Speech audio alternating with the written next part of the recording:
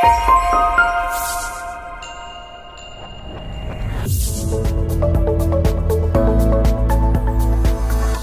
access the settings within PASS, go up to the top left corner underneath your name and the school district and click on the gear icon. Within your profile settings, you're able to add a photo. You can give yourself a title. You can change the way your name is written. And then you also have the ability to enable having passes created to and from you.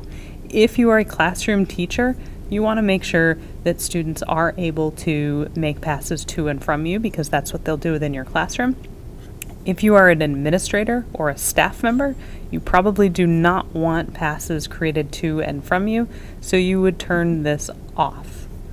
You can also enter a PIN number. This is if you are looking to approve a pass from a student's device. You do not need to approve it on your own device. You can go to the student's device and you can enter a teacher PIN number. So you can enter a number or numbers and letters or characters into that. You can change it as many times as you want. If you're concerned that students might recognize that PIN or see you type it, you can always change it. That is also optional, but this is for approving a pass from a student's device.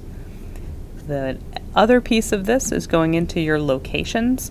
So if you are a staff member that is associated with a particular location, for example, if you work in one of the house offices or the Futures Lab or any other place like that, you can associate yourself with a particular room so that you have that notification when students are looking to go to that room.